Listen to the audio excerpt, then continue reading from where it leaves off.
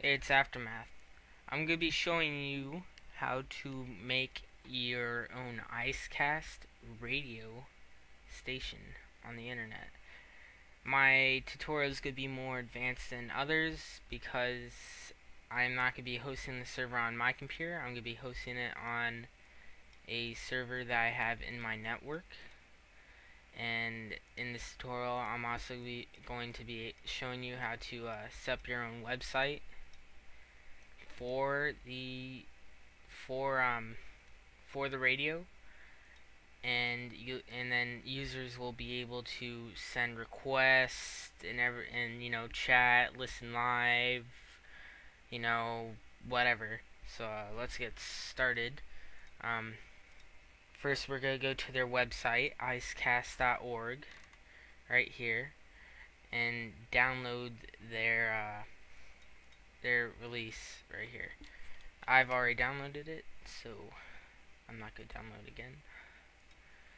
Alright, run it, install it. If you can't install it on your own, then you most likely shouldn't be trying to do this. Alright, I'm going to install it as a Windows service because I want it to run when I start up the server.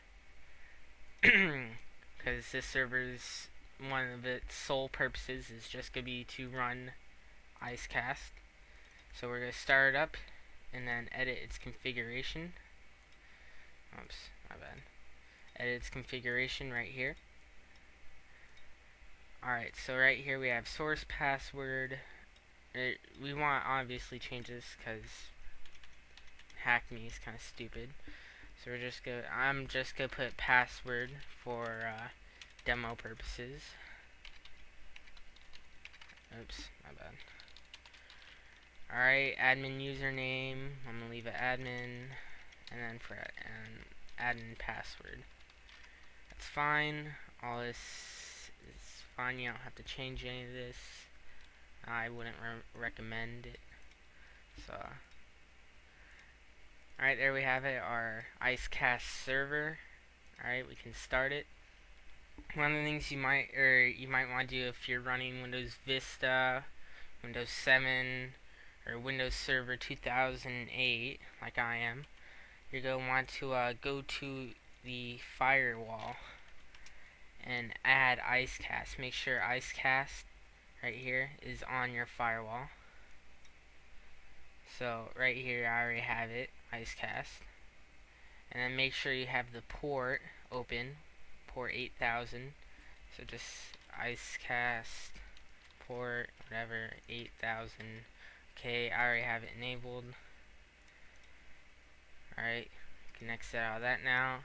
And then now if you open up your browser and go to HTTP localhost, oops, my bad,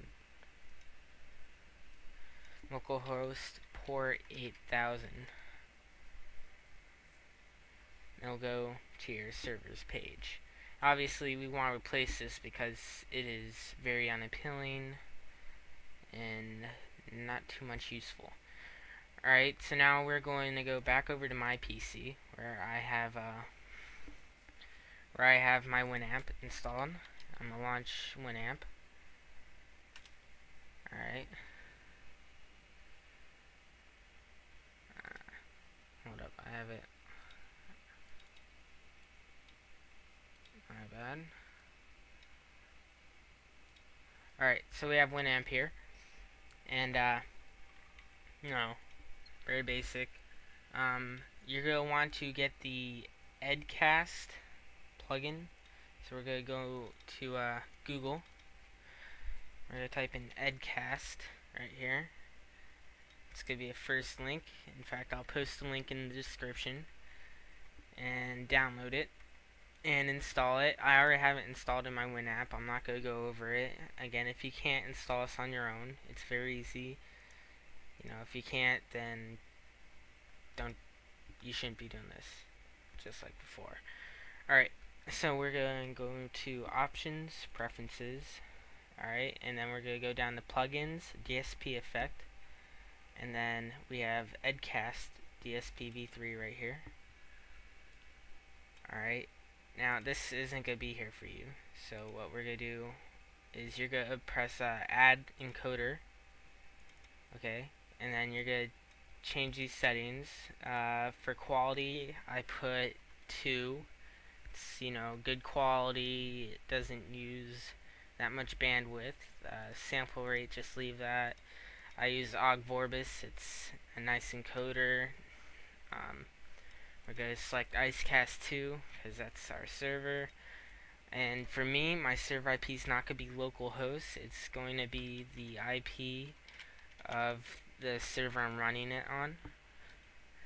And then we have our password. Now this, and we're just going to change it. It's not the admin password that you set earlier. We're going to go IP settings. It's a public server.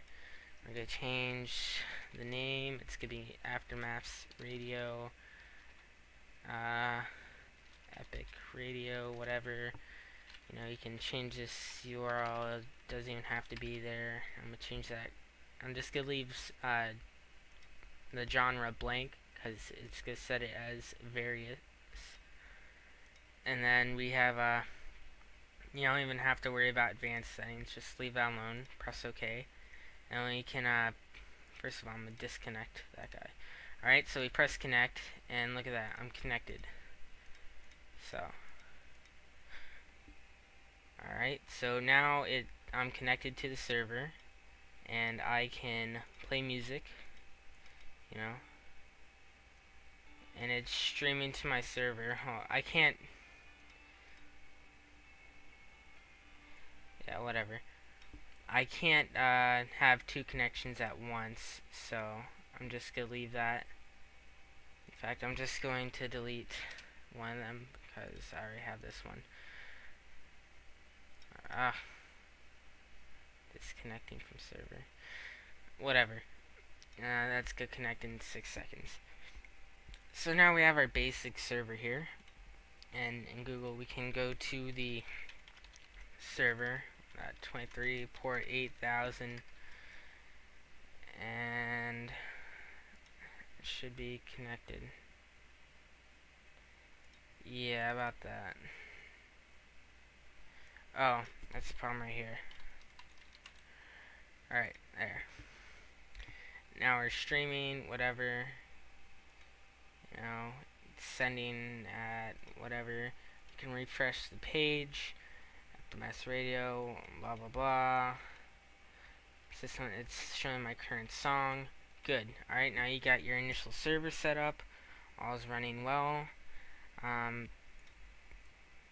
Going back over to my dedicated server that's running this Icecast server, I have no IP, so I can have users go to my website without going to my IP.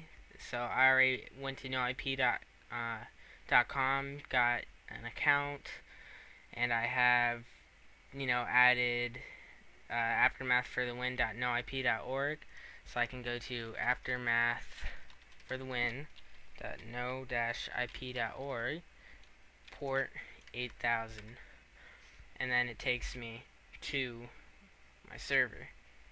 Alright, so this pretty much wraps up part 1 of the tutorial. In part 2, I'll be going over setting up your website with Joomla. Alright.